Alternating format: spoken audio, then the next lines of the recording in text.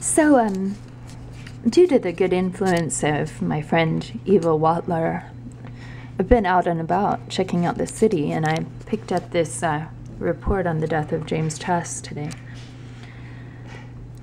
I've been consciously avoiding City Hall lately because so much is going wrong downtown, and it upsets me, and the lack of accountability with the city, with the police, with the sexual harassment on the police force, with the embezzlement of the money,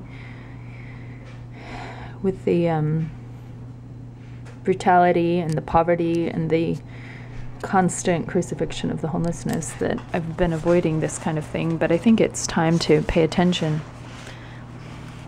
But important to note that these are the whitewashes. Supposedly this is the citizen review, but I don't entirely trust that.